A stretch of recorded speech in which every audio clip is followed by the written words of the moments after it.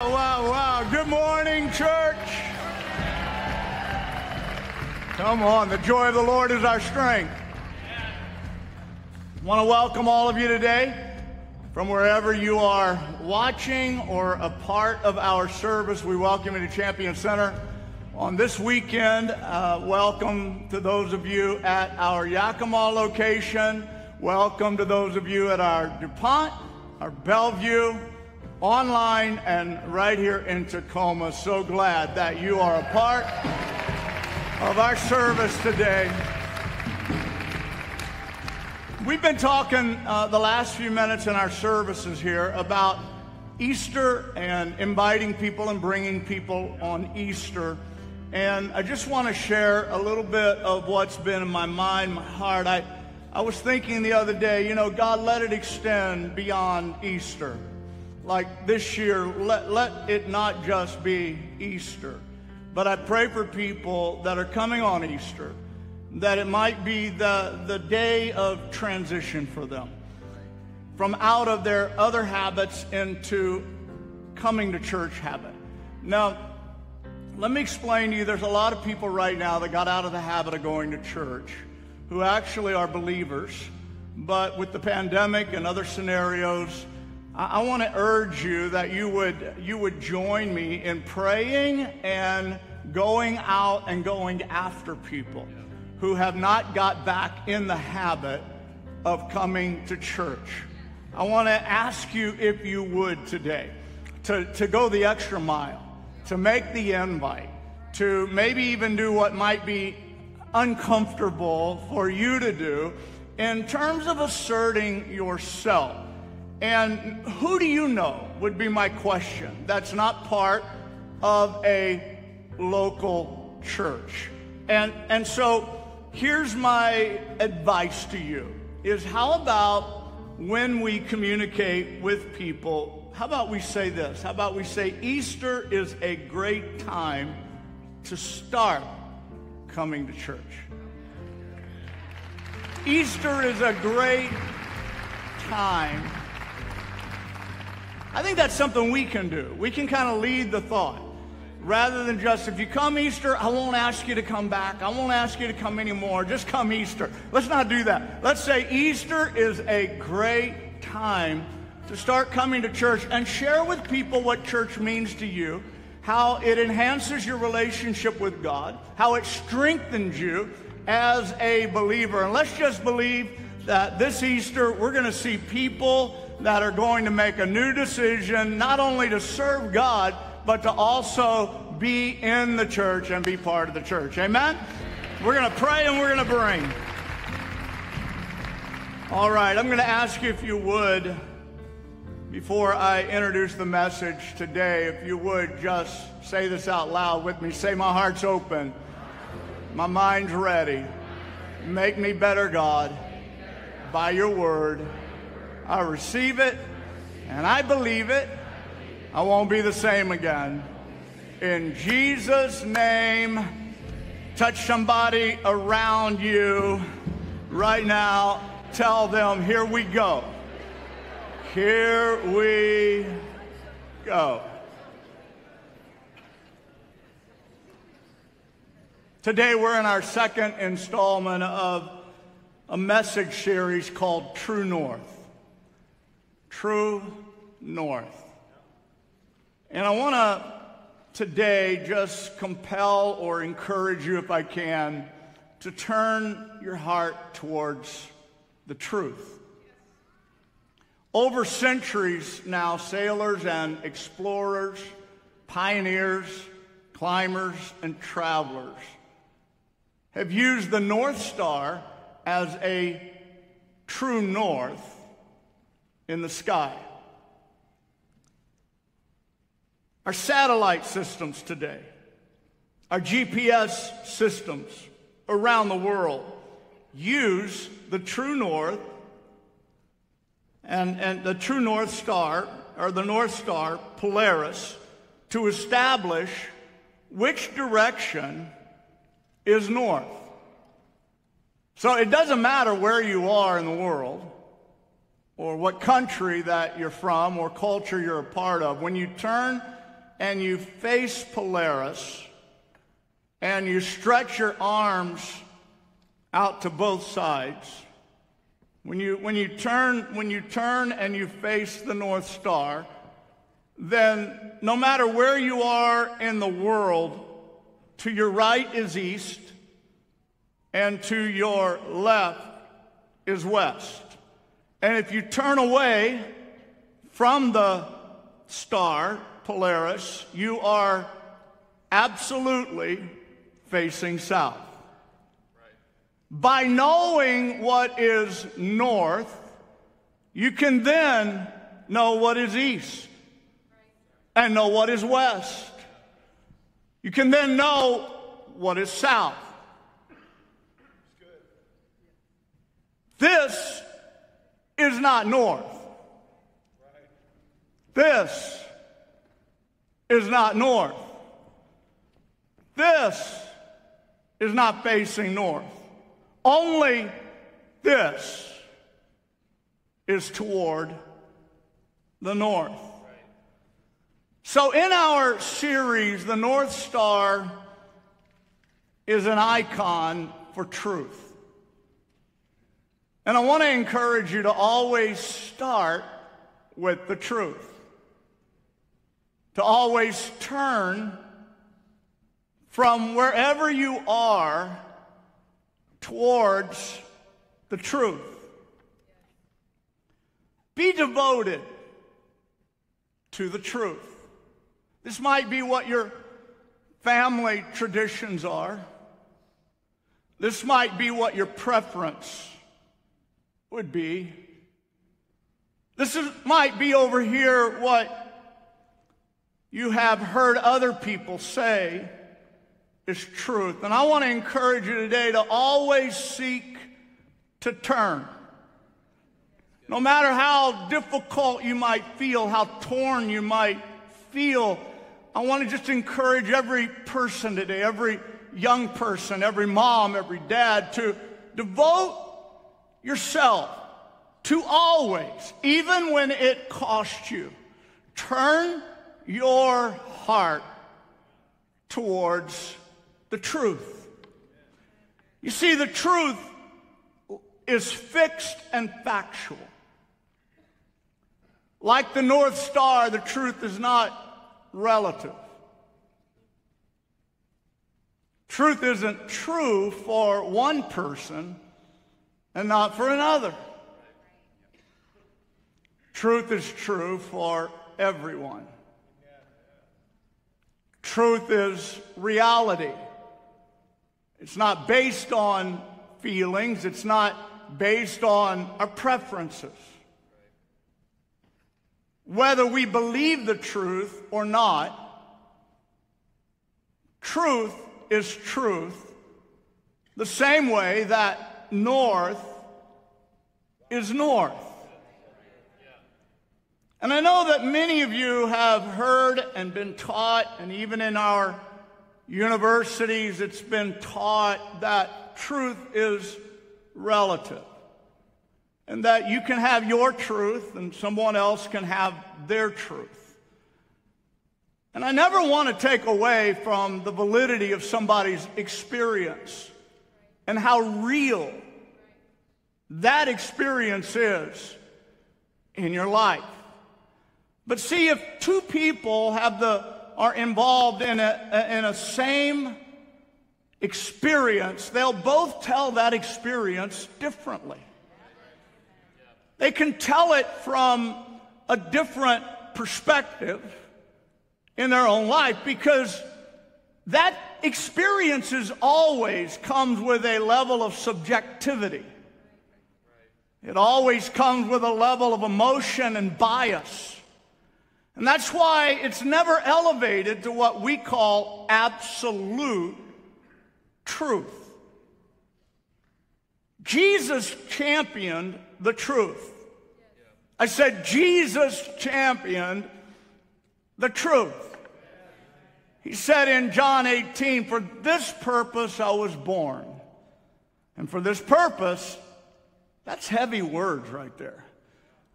I came into the world for this purpose, to bear witness to what? To the, come on, shout it out with me. To the what?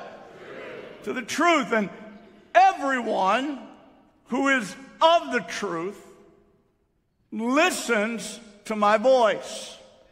Now you might think, well, Pastor Kevin, he's talking there about Christian truth. And I want to just say to you, there's no such thing as Christian or secular truth. Truth is truth. And it's true for everyone. Whether you believe it or not, true north is true for everyone. Again, culture doesn't affect it. Where you are on the planet doesn't change it. True north is fixed. True north is factual. So if something is true, it's true to everyone in every walk of life, in every family experience. Truth is always truth. Not only did Jesus champion truth, but he also said that Satan is the source of all lies. Here's what he said about that in John 8. He told some people, he said, you belong to your father, the devil. Anybody that thinks Jesus didn't challenge groups and groups of people and mindsets need to think again. Like, he didn't just like people today say, preacher, stick to the gospel. Well, that all sounds nice and sweet, but the gospel is the good news of truth. And Jesus himself would challenge the ideology of his day. He would challenge mindsets and thoughts. And in this occasion, he was challenging, these were Jewish people, by the way. They were his own nationality or his own ethnicity. And he's challenging them, and he's telling them, you belong to your father, the devil. That's pretty strong words. And then he begins to describe Satan. He said he was a murderer from the beginning, not holding to the truth, for there is no truth in him. When he lies, he speaks his native language. He speaks lies fluently. You know how he's lying? If his mouth is open. Like he is a liar. Jesus said he is a liar and the father of lies. So if you're taking notes, write this down. Satan is the source of all lies. All lies. What you might call white lies. All lies. He's the source. He comes disguised. He doesn't make an announcement. Satan will not come in your life with sirens and a big announcement, a big fanfare and a parade and saying, hello, I am the devil. I came to destroy your life. He will not do that. He comes disguised. And people who don't know this assume something is true because it sounds rational. It feels right. They heard it from a person that they assume would know what they're talking about. And think about this. For a lie to be effective, it has to sound like the truth. Are you with me? Everybody here? 2 Corinthians 11 says Satan masquerades as an angel of light. So lying is Satan's native language. He's the source. Everybody say he's the source of all lies. He's the master of deception. He's the father of all lies. The internal lies, the generational lies, the family lies, the social lies, the culture lies. They all start in him. Lies are how he gets his space in your mind.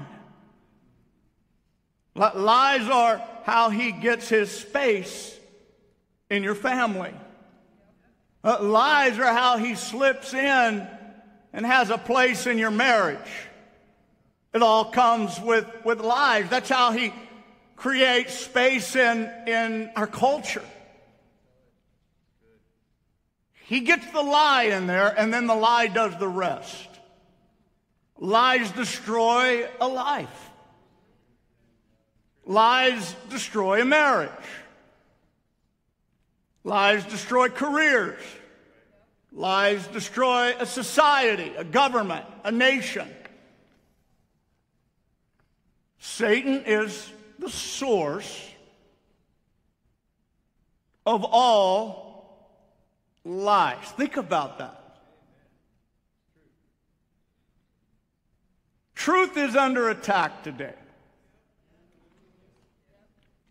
And I want to encourage you to stay with the truth. No matter what they say,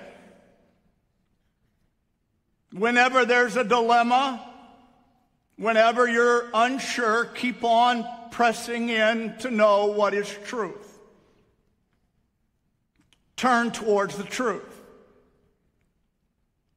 Keep your life, your words, your decisions grounded in truth. Because God is a God of truth.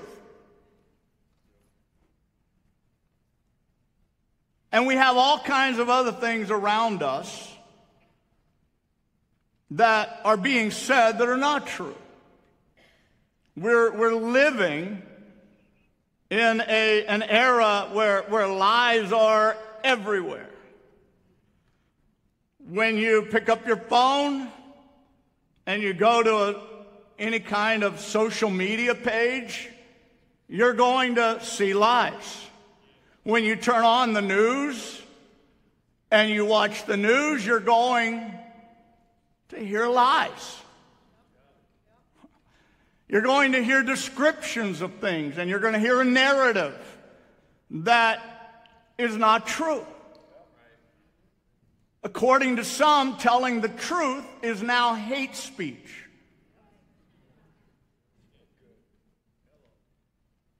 You're not supposed to call a man or a woman. You're not supposed to affirm a child who's having gender dysphoria that they are who God created them. You're not supposed to talk that way because that's hate speech.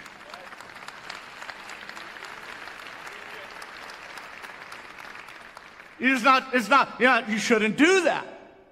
You should affirm their feeling. And gender dysphoria, by the way, is very real. It's very real. Many people go through that confusing stage in their life, but almost everyone, 98% or more of those who go through that, if someone doesn't come in and start affirming their confusion, they get back on track with who God created them to be.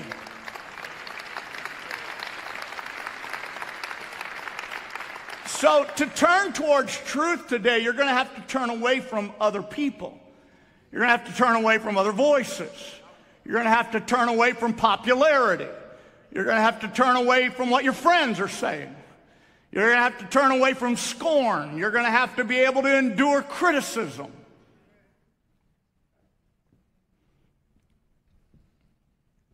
There was a young lady that was murdered recently by an illegal alien, the illegal alien, I should say, allegedly murdered this young, beautiful 22-year-old nursing student named Laken Riley.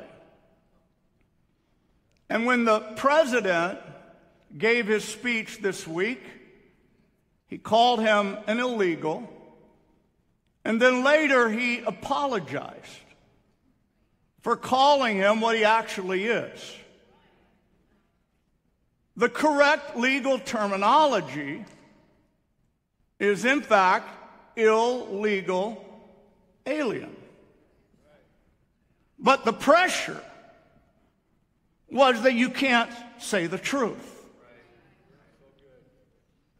You're not supposed to talk about the truth or describe the truth with appropriate, true words.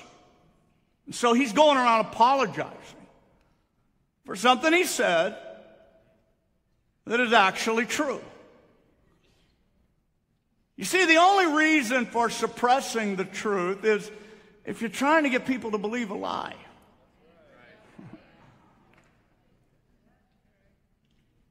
That's the only reason for suppress. You know, in our court systems, for example, we have what's called deliberation. It's where one side is presented, another side is presented, all the voices, this side, that side, and you get to hear all the evidence. I mean, that's the way it's supposed to be. The Bible says in the multitude of counsel there is wisdom.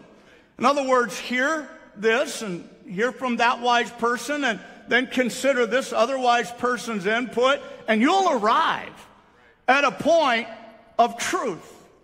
You'll come to a place of wisdom. But if you're trying to market or peddle a lie, you need to shut off truth. You need to block truth. You need to suppress the voice of truth. Are you with me today?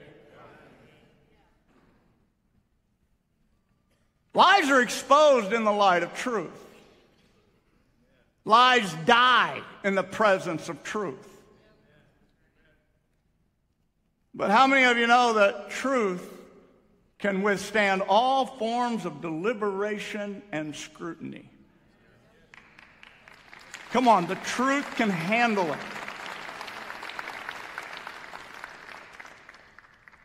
Those who say that they're protecting society today from misinformation are actually the ones who are promoting misinformation. In the absence of truth, lies live. The absence of truth, lies live. Suppressing truth makes room for lies.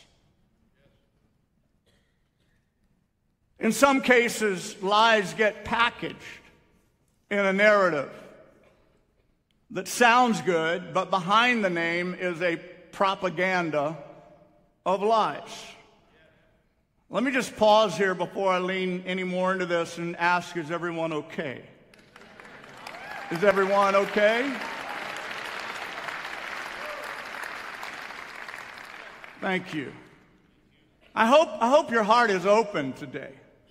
Even if you struggle with me using modern day examples, I hope your heart is open today. Maybe one of these messages I'll talk about one of the big lies that the enemy has used, in that pastors are not supposed to talk about things having to do with what people call politics, which is actually life.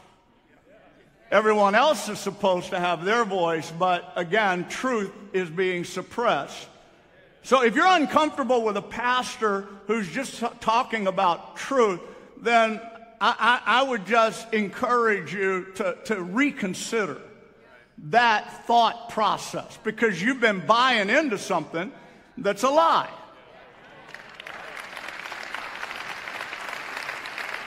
Again, Jesus, I could go through prophets. That's another message. I won't get into all that and defend all of that right now. I would just say to you that I'm going to talk about some of the things that we are looking at, just to help you to understand, differentiate, and continue to turn your heart towards truth in a world of lies. Okay, here we go. The word social justice is a good-sounding package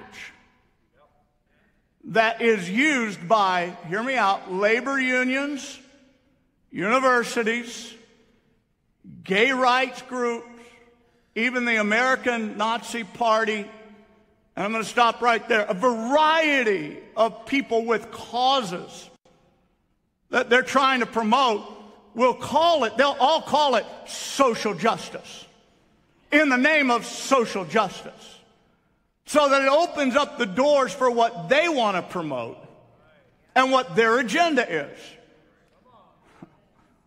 They're all insisting that they're champions of social justice. Groups like Antifa, they call themselves social justice warriors.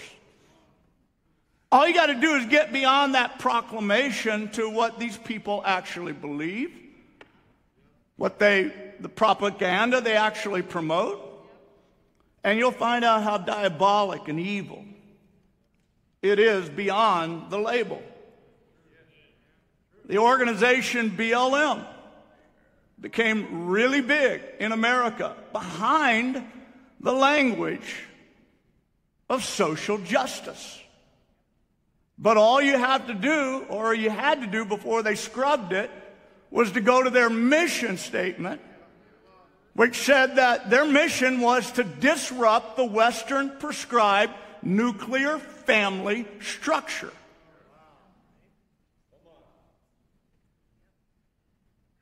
So, we're living in a world where we have to be so wise, and we have to be so on our toes, and what the Bible calls be vigilant and be sober, because the devil goes around like a lion seeking whom he may devour.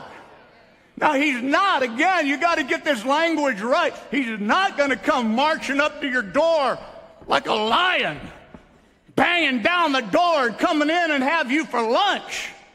But the Bible describes the devil, he is like a lion who is trying to devour. How does all that happen? It happens through lies. And the writer tells us in Scripture, be sober-minded. Be vigilant. Don't be too aloof and casual about all of this stuff, because the enemy is going about in our neighborhood, down our streets, into our cities, and in our community. And the narrative seems so attractive, and the language seems so right. And on the surface, it seems like, yeah, that's great. That's God. That's a great sound. That sounds like love to me. But an assumption of truth is not always the truth. And many of you, even those of you who are believers in Christ, are living on an assumption of truth in your personal life that's actually based on a lie. For example, you might believe that you can't get free from an addiction. And that's your assumption of truth. It's actually based in a lie.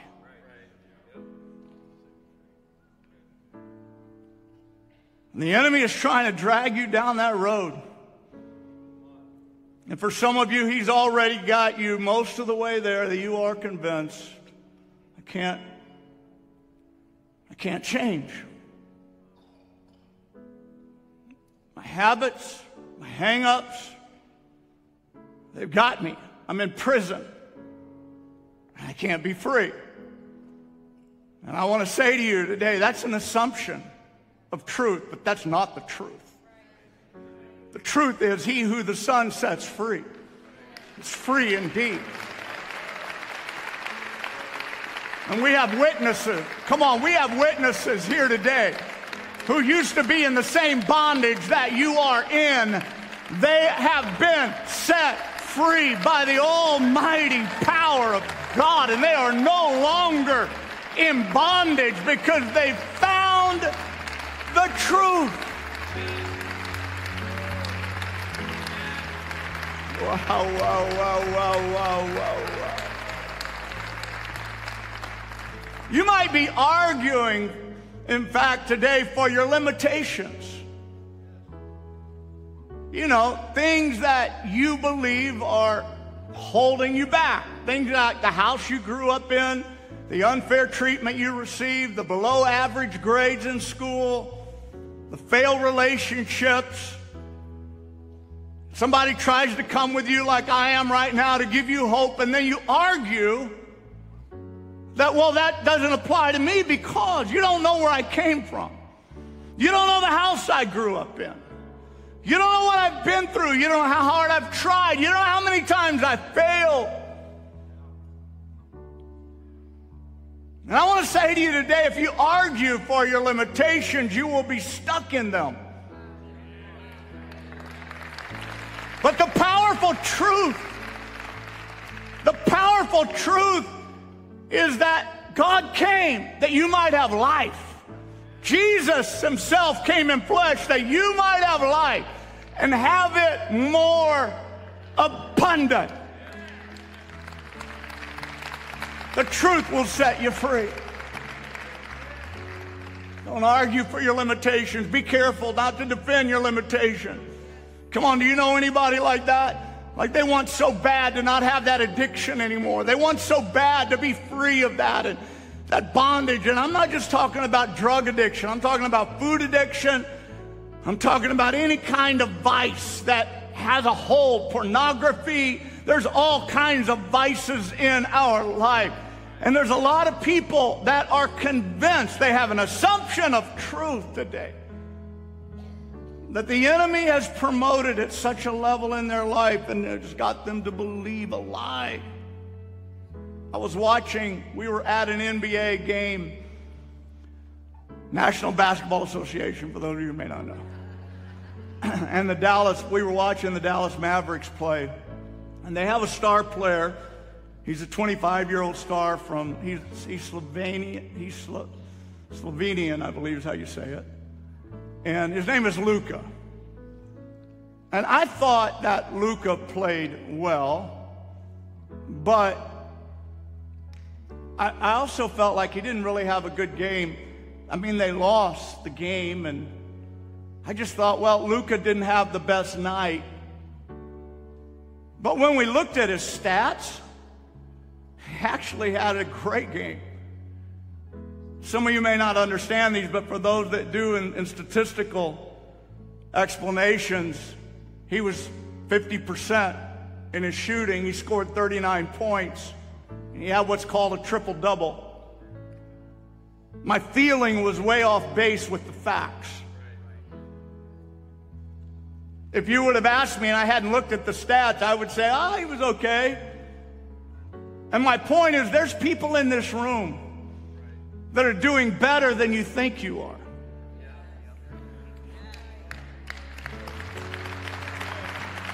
You're doing better than you think you are. You have negative feelings about yourself. The enemy is just plummeting you. He puts you in the corner in life and he just goes after you like an MMA fire, boom, boom, boom, boom, plummeting you with all of the things you get wrong, all of the things that you have messed up in. And then you have these negative conclusions about yourself, about your life. And here's what I'm saying to you. You're not seeing the whole truth. This is the device of the enemy. This is how Satan works in all of our lives. You might feel defeated, but you're not defeated. You might feel alone, but you're not alone. You might have bloody nose and you might have busted a tooth in the battle and the scrap. But the point is that you are not out of this fight. And I want to encourage you today, don't allow yourself to continue with that idea. The statistics are on your side. The facts are on your side. You are an overcomer. I said you are an overcomer. You may feel like you're not enough, but with God's help, you are enough. Whatever the gap is, like between you and enough, He makes up for the gap. So here's my word today as I come to a close is whatever the lies are, personal, family lies, culture lies, how about we all agree today that we are going to turn from the lies, wherever they come from in our lives, that we're going to be on the mission to turn towards the truth. We're going to turn away from the lie. Come on, we're going to turn away from this lie, turn away from the family lie, and turn towards the truth today. You see, the truth of God's strength, the truth of God's readiness to help you, the truth of God's promises to heal you. They are timeless, and they are sure, and they don't just apply to some people. They apply to all people. They don't just apply to one generation. They apply to all generations. Come on, He came that you might have hope. I said He came that you might have hope. Whoever you are, whatever you're going through, He came to give you hope and a future. Can we celebrate today God's goodness, God's word? Come on, church.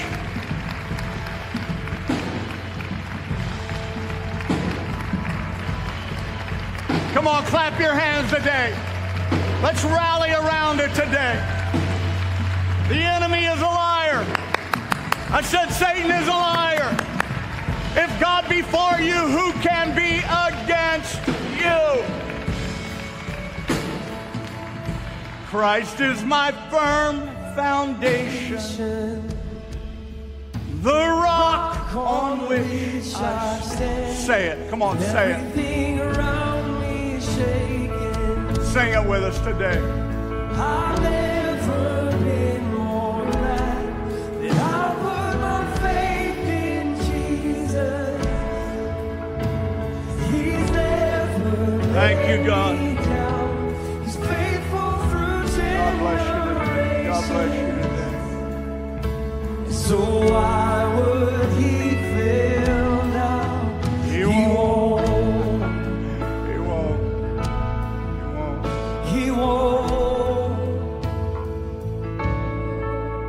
He won't fail.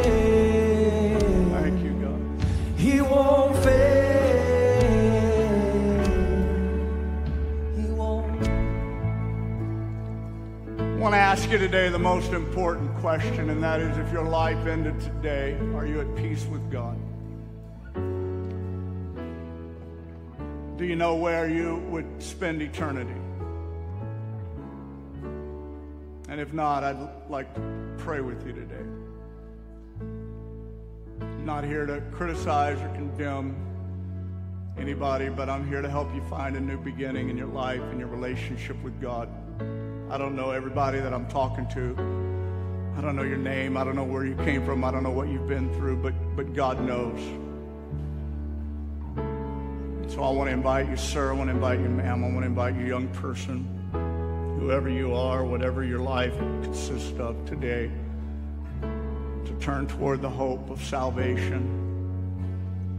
The Holy Spirit is drawing people right now, and I'm going to invite you.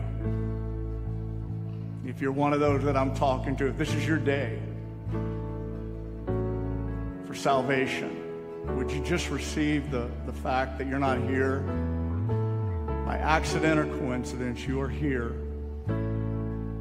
because this is the plan from the beginning of time. And as that reality sets into your heart, will you just, whoever you are, you say, Pastor Kevin, I receive it. I want a new beginning in my life. Will you just raise your hand up and raise it up high and declare by raising your hand. I receive a fresh start, a new beginning in my life. Good, good, good, good, good. God bless you. Good, good. Hands high, come on. Hands are going up right here in this room, and I'm believing across all locations today. With your hand held high, just say this out loud. Say, Lord Jesus, welcome to my world. Forgive me of all my sin. Come into my heart, come into my life, and make me a new person. I receive you now as the leader and as the Lord of my life. And I boldly declare, I won't be the same again. In Jesus' name. And I welcome you today to the family of God. Come on, we celebrate you today. We celebrate your salvation. God bless you.